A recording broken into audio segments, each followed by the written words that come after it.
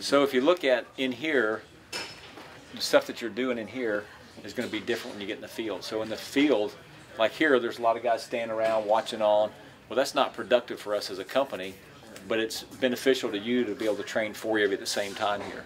So where you guys, this is different than what we've ever done as a company. You guys are getting paid to be trained. Now in return, what we need from you is to get to where we want you to go faster. That's why we're willing to pay.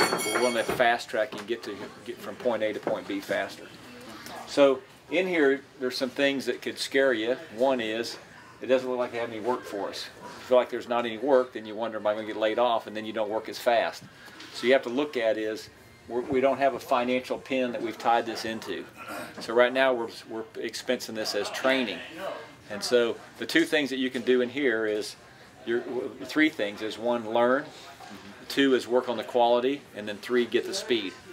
And so when you have let's say you have something to do, and you know there's not anything to do after that, we'll do it as neat and as fast as you can to where you learn the pace in the field, because the pace that we have in the shop right now is not the pace that Brian's going to want you when you get out there. So. And like Bart said, it's not practice that's good, it's perfect practice that's good. So if you learn to do it the right way, then the speed will come with time, and your quality is just going to stay there.